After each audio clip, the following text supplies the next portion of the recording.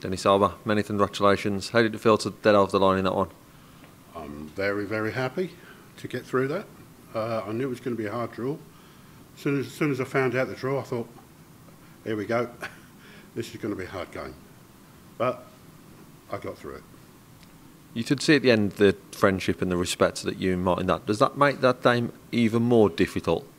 Yes, in a way, because I mean we go back a long way and we know each other's game, and that, obviously that's what makes it a lot harder, because we're good friends as well. And at the end of the day, I think everybody knows how hard it is to play against a mate. And the conditions in the venue looked very, very warm up there. I couldn't stress enough to the crowd how hot the conditions are, and it is very difficult to concentrate on your game. You've got sweat dripping down your face, into your eyes. You know, it's very difficult. And looking forward now, placing the quarterfinals, either Phil Taylor or Mark Medini. Who would you prefer in that quarterfinal?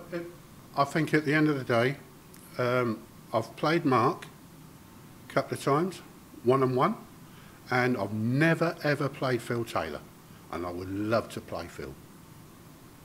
So this evening you'll be watching and eyes on that one, or going back and relaxing? I think I'll be watching it, see how he performs. Dennis Harbour, many congratulations. Well done. Thank you.